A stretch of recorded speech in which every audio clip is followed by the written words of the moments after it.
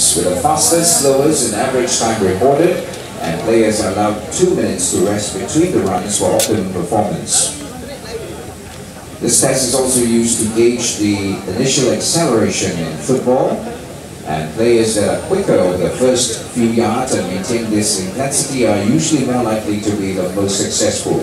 Now, the significance of the 20 meters in this test is very important, as movement research has confirmed that the average distance per phase during an elite game of football is 20 meters. Players are required to be the first to the ball, first into space, and be able to lose an opponent. Alright?